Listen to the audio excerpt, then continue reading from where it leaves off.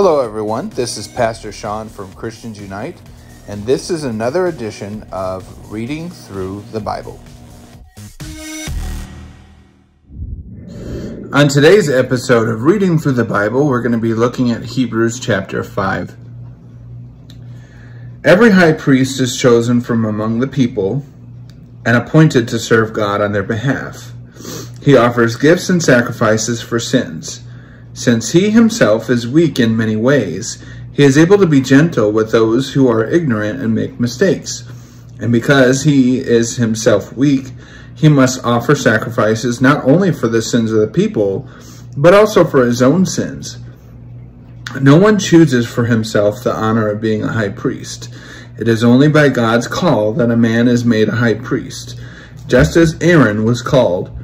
In the same way, Christ did not take upon himself the honor of being a high priest. Instead, God said to him, "You are my son. Today I have become your father." He also said in another place, "You will be a priest forever in the priestly order of Melchizedek." In the life of earth, Jesus made his prayers and requests with loud cries and tears to God. Who could save him from death? Because he was humbled and devoted, God heard him. But even though he was God's son, he learned to be obedient by means of suffering. When he was made perfect, he became the source of eternal salvation for all people who obey him. And God declared him to be high priest in the priestly order of Melchizedek. So what that part of chapter 5 is saying is the original high priest, the people that were chosen for that role, were just like us, humans that made mistakes, but they were chosen by God. So they could relate to the people because they also made mistakes.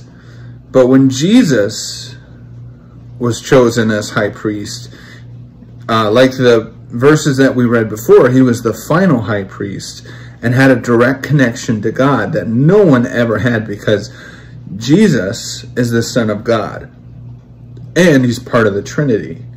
So God, they're all connected. So now we have a different dynamic in this situation. Warnings against falling away. Verse 11.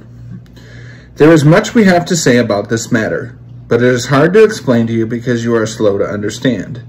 There have been enough times for you to be teachers, yet you still need someone to teach you the first lessons of God's message.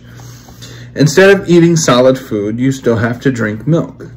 Anyone who has to drink milk is still a child, without any experience in the matter of right and wrong. Solid food, on the other hand, is for adults who have trained and used their taste to know the difference between good and evil. So they're using milk and solid foods as an example, kind of a metaphor per se. So children typically drink milk because that's all they can handle. Now, it's using this as an example for people with Christianity. Some people can only handle the basics of Christianity, and anything more than that, they can't understand. But we need to be seeking solid food, which means we need to dig deeper into the Bible to figure out exactly what these texts mean. So we should be seeking to learn and not just get away with the very basics of Christianity. So I encourage you, read your Bibles more, find someone that has more experience than you and ask questions. You can ask me or your local pastor if you're curious about digging deeper into the Bible. Thank you for listening to this edition of Reading Through the Bible. We are going to be starting on chapter 4 next.